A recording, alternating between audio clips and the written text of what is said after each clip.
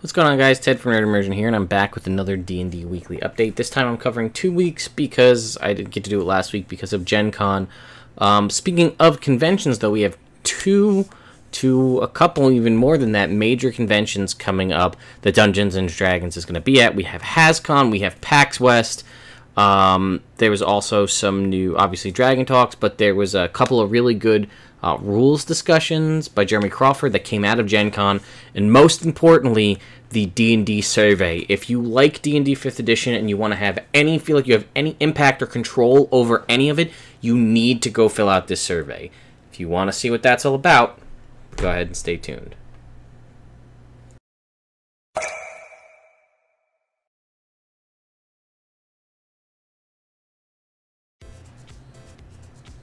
Alright, so why don't we jump back in. So, 2 weeks ago, we saw there's a little post here about Dungeons & Dragons at Hascon. I feel like we may have already spoken about this, but there's a bunch of different options for D&D at Hascon. There's a 2-hour welcome adventure, Welcome to the Life of Adventure, just get you into Tomb of Annihilation. Create a first-level character or choose a pre-gen. There's a family-based adventure with kid-friendly characters and things like that. There is the D&D Experience, which is a 5-hour adventure.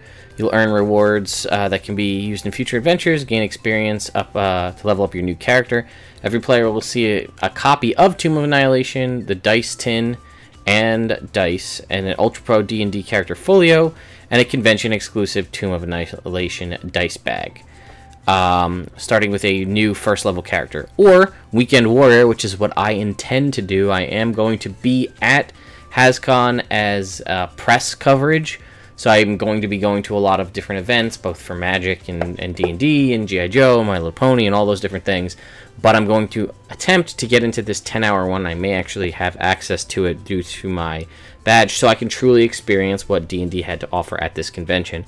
Is 2 5-hour slots, one 5-hour slot on day 1 and another 5-hour slot on day 2. You get basically everything we just talked about. However, you'll also get a special encounter run by one of our the celebrity DMs, which could be Mike Merles, Chris Lindsay, Satine Phoenix, Matt Mercer, all of those folks. And then obviously those are only while supplies last. There is Danny Hartel is dressed up as a Batiri Goblin. You can get pictures with her. There is a monster building panel on Saturday, where they're going to go through and design a new monster. There's also a couple of joint panels between D&D and Magic the Gathering about creating fantasy worlds and things like that. And there is the My Little Pony exclusive dice tin, which obviously I will be picking up. I don't know if they're going to a full set of 10 sparkly pink dice inspired by Pinkie Pie. There's 4d6, so it's a 10 die set with 4d6. Beautiful metal container with the D&D My Little Pony group. We'll have all sorts of D&D happening at Hascon. Get your tickets now. Don't worry. I'm wondering to see how many I'll be able to get, because I'm hoping to grab some extras, but we shall see. Back on the 15th, so that was not this Tuesday, but the previous Tuesday, the full-blown D&D Beyond launched, so we can see a little bit more of that here. And then you can go in and pick up the digital tool sets and buy if you want to buy extra stuff.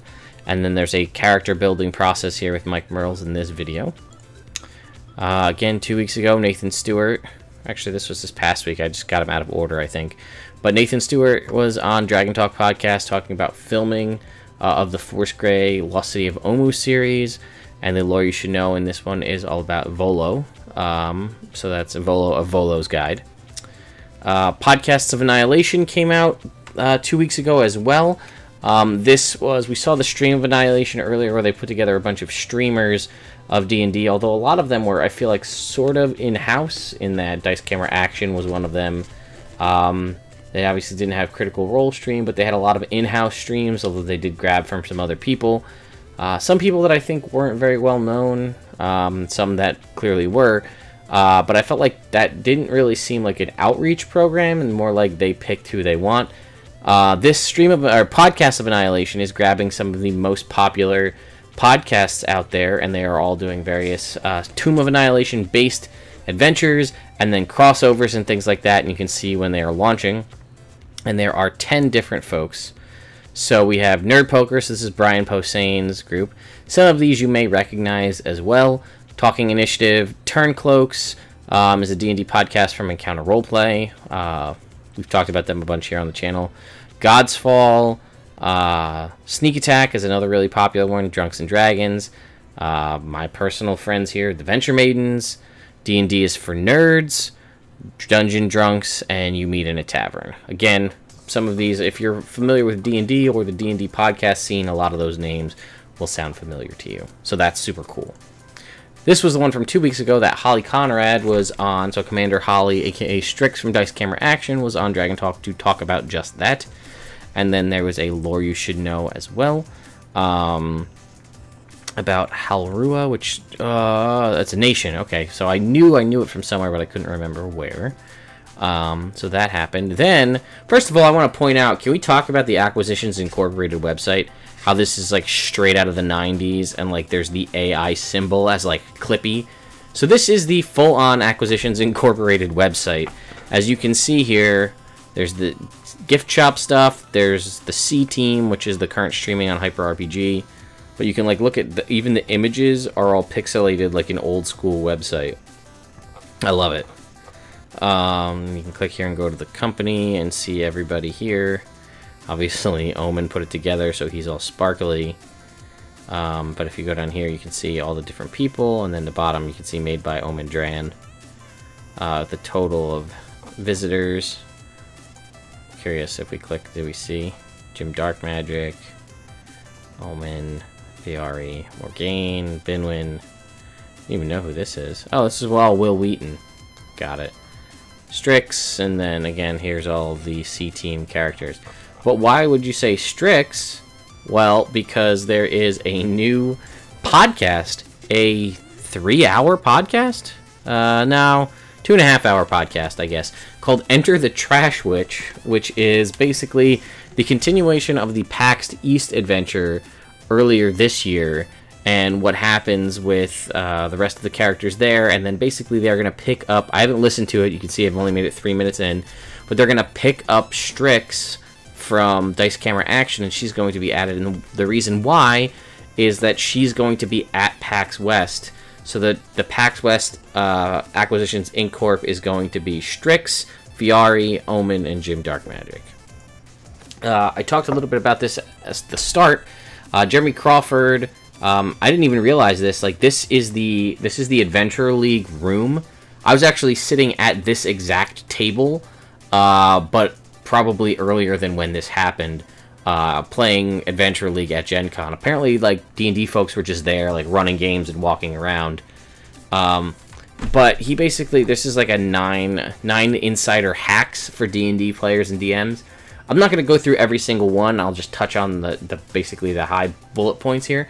But it's super useful information for veteran and new DMs alike, in that it gives you like things that you should do. I mean, even if you're in general, or if you're running a pre-written adventure. I don't know why this is so far off to the side in my camera. And we're going to move me over here now, so we can read everything as we go. Rejigger ability rolls to fit what your character is good at. This is a rule. I'm going to do a separate video on this, but basically there is a variant rule in the player's handbook right out there that I think a lot of people overlook, that you can use any ability score to do any skill check as long as it makes sense. Like this one is talking about persuasion. If you're trying to woo somebody through use of your force of personality, then yeah, okay, a charisma. That's also why anytime you look at any checks in the book, it says you could make a charisma persuasion check or advantage on charisma persuasion checks. The reason they call out the stat ahead of time, rather than just say a persuasion check, is because you can make dexterity persuasion checks or intelligent persuasion checks. The example he gives here is that you're trying to win somebody over by showing off and doing an acrobatic routine, and that would be a dexterity persuasion check. Super useful rule. Not a lot of people are aware of it. Get better technology. Again, you can use digital tool sets to help you out. Possibly even die rollers. Weed out problem players. This is a big one that I agree on, especially for those of us who do streams, whether they're in person or recorded videos or anything. I mean, it also works 100% at the table, but basically, you don't want to lock somebody into your game and then find out 2 episodes in, especially if you're doing the recording kind of thing, that nobody likes them. They grate you, you grate them. They don't get along well with the rest of your players. So basically, do a couple of one-shots or a mini arc and a trial period to feel out how everybody feels about one another, and then go from there. The fact that you can use the dodge action if you don't know what you're doing, so that creatures get disadvantage on attack rolls. This one was interesting. Stop rolling initiative for monsters. Just use 10 plus their dex mod. Use backgrounds more for flavor rather than as a hard, fast rule. Try to shut down the evil players unless they think they can really roll with the campaign and not ruin it for everybody else.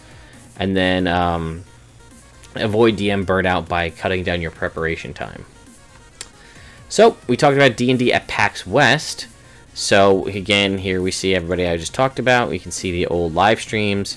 So, there is a couple of other panels here. Streaming your D&D game from basement to broadcast. Streaming tabletop games. I talked about Critical Role, Maze Arcana. If you've ever wanted to stream your game, learn how industry veterans Chris Perkin, Satine Phoenix, Rudy Rutenberg, Chris Lindsay, and Bill Benham all talk about how to do that.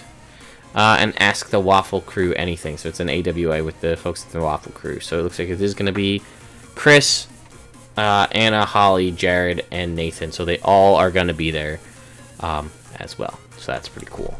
Now, I'm going to move myself back over here. The most important thing you can do, this is like, you might even miss it, because like, this is the article. There's nothing here. It's just this one sentence. 2 sentences.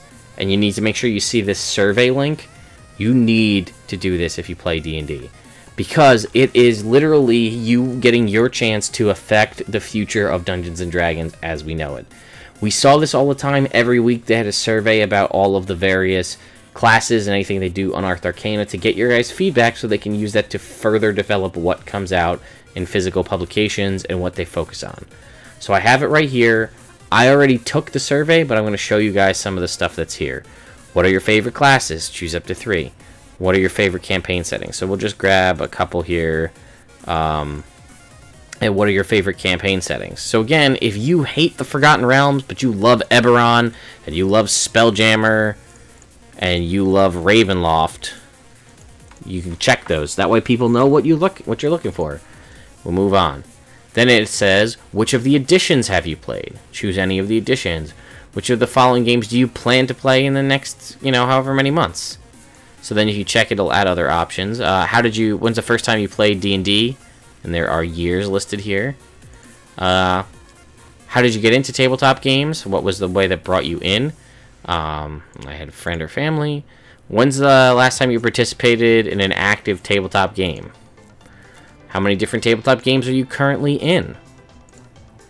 How many people are involved in each of those games? I don't know. So if we said 3, so it's 5. 1 DM, 5. 1 DM, 6. 1 DM. Which of the following editions do you plan to play in the next 6 months? I actually do plan to play a 3-5 game, so we're going to put that in there. Which of the following digital games have you played? I haven't really played too many of these. I have played Neverwinter. I have played Neverwinter Nights. So on, you get the point. Which of the following do you currently play? Do you plan to play any of these in the next 6 months? How likely would you be able to would you recommend these to somebody else?